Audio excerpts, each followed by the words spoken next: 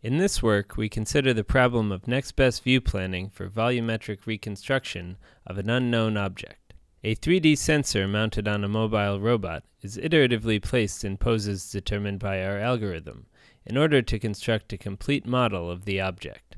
We run the algorithm in real-world experiments and in simulation.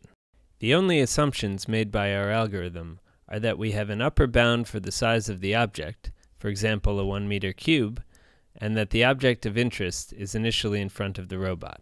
The robot has no prior information about the actual size, color, or structure of the object within the bounded volume.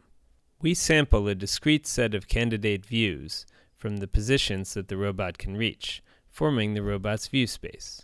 Using a probabilistic volumetric map that is built in real time, the robot can quantify the expected information gain from this set of candidate views. This volumetric map is used for view planning, while the dense point cloud is the resulting 3D model.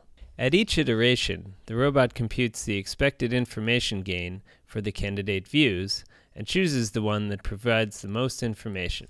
The expected information gain is determined by the way that information is quantified within the volumetric map.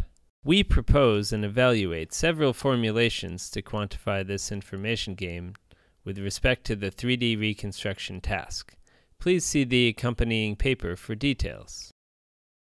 We also release our modular framework for active reconstruction as an open-source ROS-compatible software package. We applied our general object reconstruction pipeline to the problem of active surface reconstruction from a flying robot. We again assume that we know only the bounds of the map and nothing about the structure of the environment. Our quadrotor builds an elevation map using monocular dense depth estimation from a down-looking camera. We estimate the information gain for a set of candidate views of the surface using an entropy-based formulation for information. For the next best view, we choose the one that optimizes both the information gain and the movement cost. The reconstruction ends when we have reduced the average uncertainty in the map below a user-defined threshold.